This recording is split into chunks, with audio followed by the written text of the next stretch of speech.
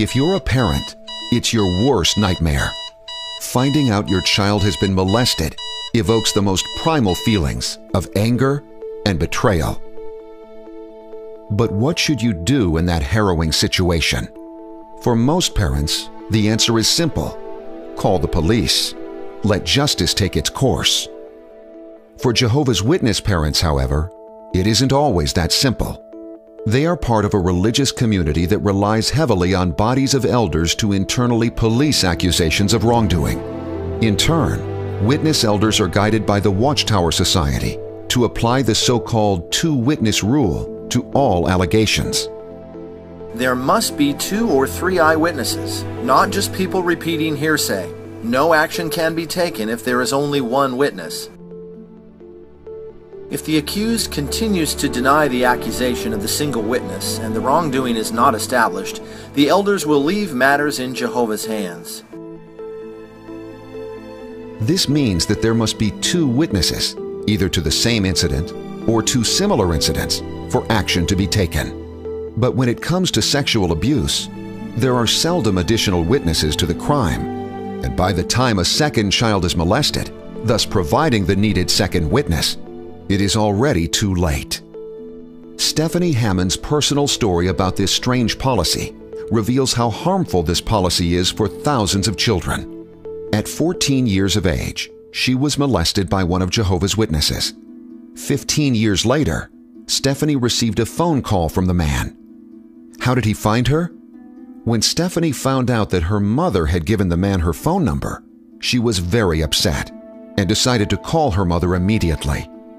Stephanie, calm down. I saw him at the last district convention, and he approached me. He told me how sorry he was for what he did to you all those years ago. He apologized to her? She wasn't even there. And when I told her about what he did to me, she essentially did nothing. She told the elders in the congregation and reported back that we should just leave it in Jehovah's hands. He would correct it. The man I saw before me that day was broken. He was plagued with guilt over what he had done. I felt moved to embrace him and tell him that I forgive him. And I think you should too. You what? You hugged him? You saw he was broken? What about your daughter? I was broken 15 years ago when he molested me and you did nothing. I went to the elders, Stephanie. It was your word against his. And you know, just as well as I do, without 2 witnesses. Who cares about the elders? Why didn't you go to the police? Look, Stephanie, we did it Jehovah's way. The elders handled it.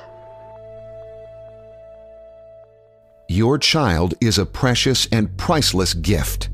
Young ones rely on responsible adults to protect them from those who would do them harm, including sexual predators.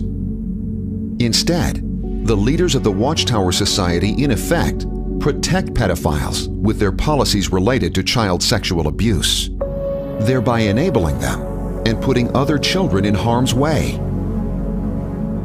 If the Watchtower Society and Jehovah's Witnesses really care for the welfare and security of children, here are some legitimate expectations they should comply with. Inform members of the congregation that an accused pedophile is in their midst. Take great care to ensure that children are not accessible to accused abusers, whether it be in the door-to-door ministry or traveling to and from meetings. Immediately report any molestation to authorities, regardless of whether or not it is legal obligation in the state or country. Keep abusers out of reach of position of trust and authority within the congregation permanently. What can you do on a personal level? When Jehovah's Witnesses come to your door, explain to them that you are aware of Watchtower policies that protect pedophiles. Share this information with your family, friends, and neighbors. Visit www.aawa.co to find out how you can protect children from other abuses committed under the protection of so-called religious beliefs and practices.